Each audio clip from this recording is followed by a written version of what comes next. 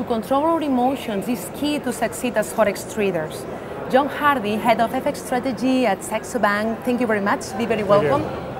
Okay, John, so tell me, is our psychological behavior going to influence the kind of trader that we are?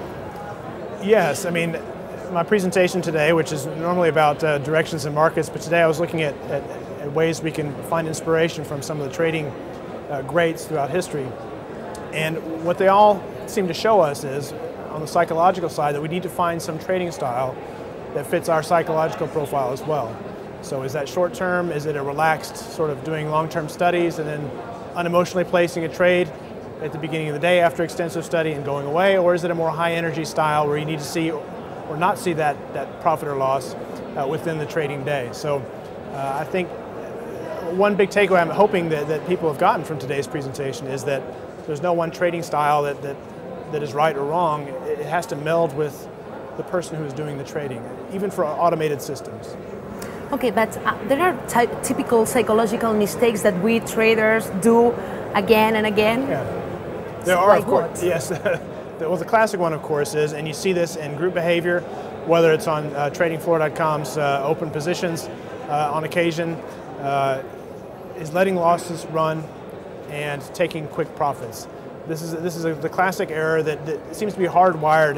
One of the books I looked at today and talked to the viewers about was this trading behavior or investor behavior, behavioral investing, sorry, where we see that there just seems to be hardwired in us to be quick to take that profit and to not want to admit our losses. So before going into the trade, we need to know where that loss is and where we're willing to and have to get out of the trade.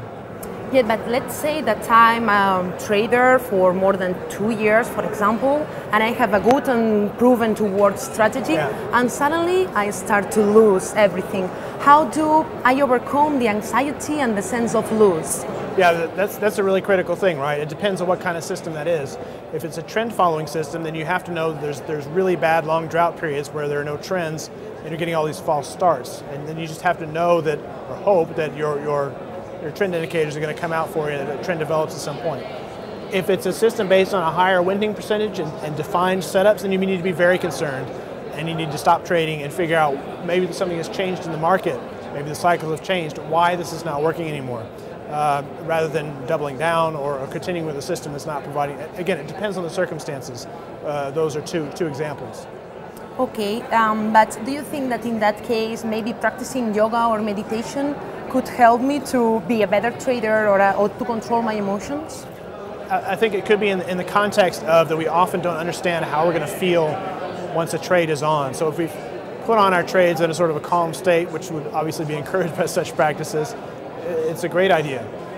As long as we know that later on, if we haven't made a good plan and put that plan in motion, that we don't realize how we're going to feel when that trade starts going against us if we don't have that plan in place. So again, it's one of the behavioral investing things as well, is that we don't have empathy for our future selves. We don't know how we're going to feel when the thing starts going against us or for us. So we should have the plan that is made when we're in a relaxed state, like the kind you can get from these types of practices, sure.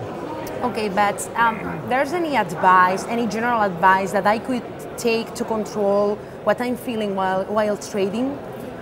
I think basically I covered it with the last one. You really have to not be susceptible to watching the market tick for tick, up and down. You have to have your plan in place beforehand. And as well, you can't be allowing your ego to become the trade to become your ego.